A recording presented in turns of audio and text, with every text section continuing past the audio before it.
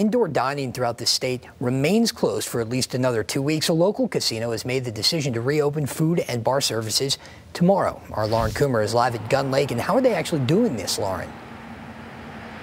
Yeah, Doug, since Gun Lake Casino is situated on tribal land, they're not required to follow state guidelines, only federal ones. The casino says since they voluntarily decided to close their indoor dining services and bar services 8 weeks ago, they've been monitoring risk level and case numbers and have determined it's now safe to reopen once again. We were one of the first, if not the first, tribal casino in the country to voluntarily close back in March. We've been a very good partner ensuring that the community stays safe. It's been 8 weeks since Gun Lake Casino made the decision to voluntarily close its indoor dining and bar services. The tribe has their own Health and Human Services Department, who work very close with local county officials and state officials, as well as federal officials. And we constantly are monitoring the numbers and the data that's going out there.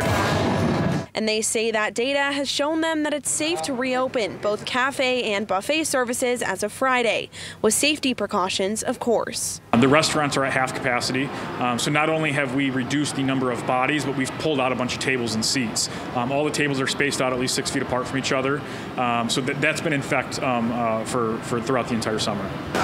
In addition, the casino will have team members serving the buffet instead of self-serve to prevent spread in that area. But the biggest difference guests will see: we're going to be requiring reservations to help control the guests coming, so there's not guests waiting in line and whatnot. In just the food and beverage area, the casino says they employ around 250 to 300 people who will be able to come back to work, with the exception of those who have already been helping with extra cleaning efforts. We're very aware and conscious and mindful of the pandemic, and want to be the best ambassador to the community and do everything we can to protect. Cafe and buffet will reopen tomorrow, but again, reservations are required. Bar services will also resume tomorrow and will follow normal regulations with last call at 1:30 a.m. Reporting live in Wayland, Lauren Coomer, Fox 17 News. All right, thank you for that.